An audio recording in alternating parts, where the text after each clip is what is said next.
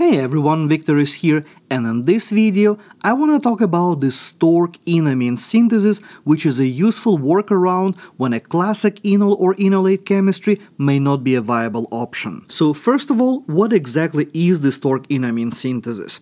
Well, we are going to start by taking a carbonyl, typically an aldehyde or a ketone, and converting it into a corresponding enamine.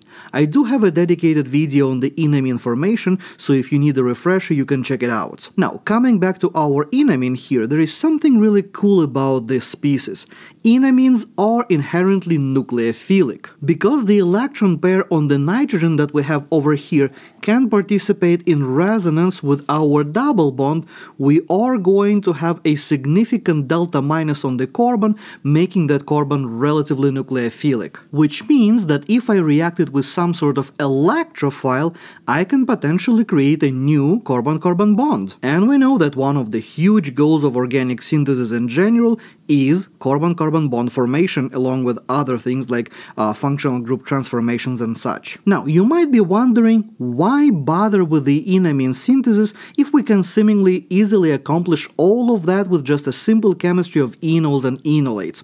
Well, there are a few reasons why we would bother with that. And first, from the synthetic perspective and from the utility and application of the enamine synthesis, the enamines are stable species, so we can prepare them beforehand and store for the future use. So if you do a lot of the similar synthesis where the starting material is the same, you might just prepare a lot of your enamine and use it whenever you need to. But that's a minor thing. Another huge thing, especially when it comes to chemistry of aldehydes, for instance, is that aldehydes are difficult to enolize in basic conditions. So one thing that we can do with aldehydes, we can convert them into the corresponding nucleophiles by turning them into corresponding enamines rather than trying to enolize that, because enolizing an aldehyde is next to impossible. Likewise, if we are trying to do reaction with aldehydes in acidic conditions, well, aldehydes are extremely electrophilic, so you're going to have a hard time controlling that reaction. But using the enamines will allow us to control the reaction the way we want the reaction to happen. So let me give you an example here to explain how all of that works. Let's look at this sequence over here. My first step is going to be the enamine formation, so I'm going to start by drawing my molecules, and I will show that the first step in this reaction is going to be attack from the nitrogen onto my carbonyl like so, giving me the corresponding intermediate. Now, from this point we are going to have quite a few proton transfers, 3 proton transfers to be more exact, giving me the following intermediate, and then from here I'm going to have water acting as my leaving group, so water is going to pop off, the nitrogen is going to help, giving me the following iminium intermediate, and this iminium intermediate is not particularly stable, so I'm going to bring another equivalent of my diethylamine, deprotonate this position like so, and that's going to give me my enamine as the final product of this step. I know that I kind of ran through this mechanism very quickly, but as I've mentioned, I do have a dedicated video on this mechanism, so if you want to dive a little bit deeper and refresh this mechanism in your memory, you can go there, and the link is in the description below, of course. Now, once we have our enamine, we remember that enamine is a good nucleophile. So next, I'm going to proceed with my alkylation reaction here. So I'm going to take my enamine and I will show my alkyl halide next to it, and we are going to see the nucleophilic attack here, where the electrons originate from our nucleophile onto our electrophile, which is the alkyl halide, kicking the leaving group out, and as a result of this nucleophilic attack, we are going to form the following iminium ion, and the new bond that I have just formed here is right over here. Now, from this point, we are going to go on with our hydrolysis, so I'm going to bring my water, and this water is going to do the nucleophilic attack on this iminium ion like this, giving me the following intermediate.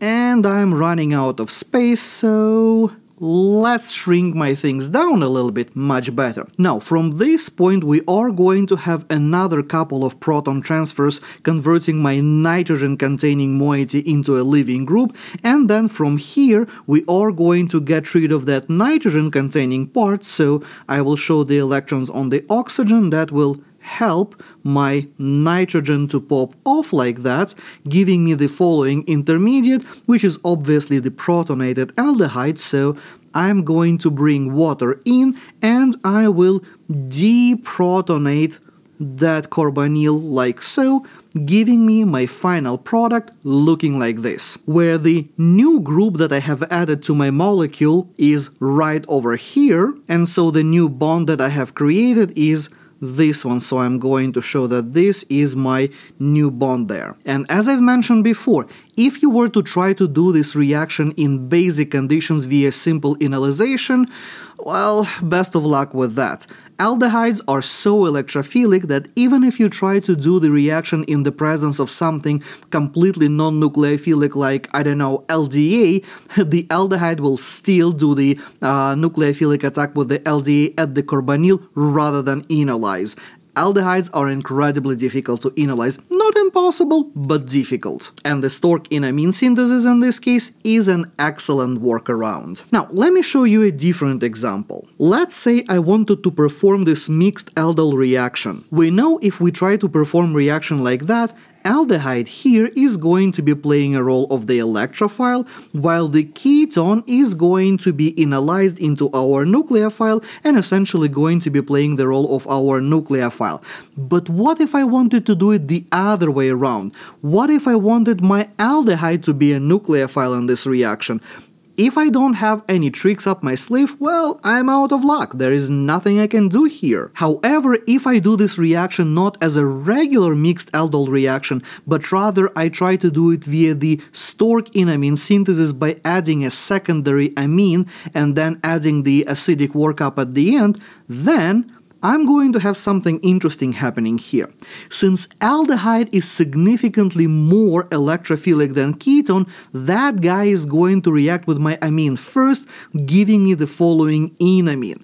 Now, that enamine is a nucleophile, while my carbonyl, my ketone here, is going to be the electrophile. So in this case, I will have the enamine attacking my carbonyl like so, giving me the following intermediate, which, after the acidic workup, so I will show my water over here, water going to protonate my O-, like so, giving me the following intermediate, and then from here we are going to continue with our hydrolysis, eventually giving us the final product looking like this. And while the Stork enamine synthesis might not be the best alternative for the mixed aldol reactions, it generally doesn't give very good yields anyways.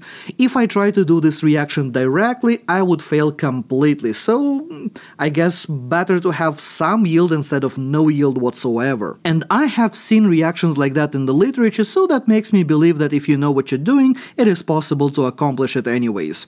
But these two reactions that I have just showed you here, these are just the tip of the iceberg. There are many more other variations of the Stork enamine synthesis, so let's say, for the simplicity's sake, I will say that I will start with the cyclohexanone as my example molecule and I will convert it into the corresponding enamine. Now, from this point, I can do the alkylation, adding the group to the alpha position.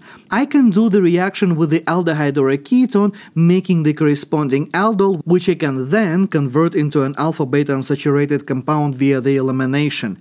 I can react my enamine with the acid halide doing a Claisen-style reaction, making a 1,3-dicarbonyl, and where the reaction truly shines is where we do the Michael addition style reaction, because regular enolates, unless they are stabilized by 2 carbonyls, they are not very effective Michael donors. However, the enamines, they are excellent Michael donors, so if I want to do the Michael addition with a regular carbonyl, this is an excellent workaround that does perform well and gives good yields. And even that is not the complete scope of the Stork enamine synthesis.